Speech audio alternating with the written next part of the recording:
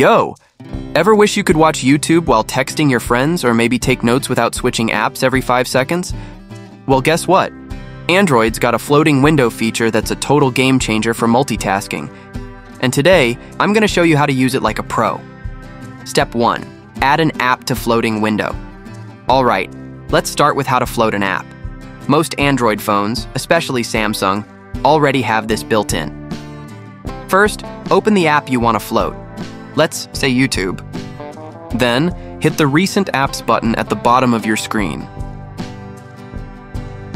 Next, tap the app icon at the top of the preview window. Now select Open in Pop-up View. Boom!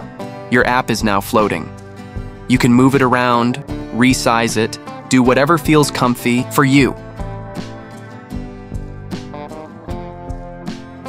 Step 2. Minimizing the floating window.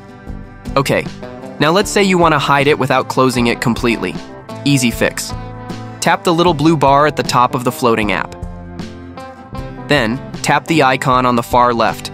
That keeps the floating menu always visible. Now, just hit the minimize button. And voila! You'll see a tiny app icon floating around. Just tap it again anytime to bring it back. Step 3. Floating multiple apps. Yep, you're not limited to just one. You can float multiple apps at the same time. Let's say you want to open a Notes app. Same deal. Open it, go to Recent Apps, tap the icon, and select Open in Pop-up View. Stack as many as you want and arrange them however you like. It's like mini windows on your phone. Step 4. Exiting floating mode. And when you're done and want to clean up the screen, just tap and hold the floating icon. Then drag it to Remove. And that's it. So yeah, that's how you level up your multitasking game on Android using floating windows. If this helped you, give it a like, drop a comment, and don't forget to hit that subscribe button for more Android tips coming your way.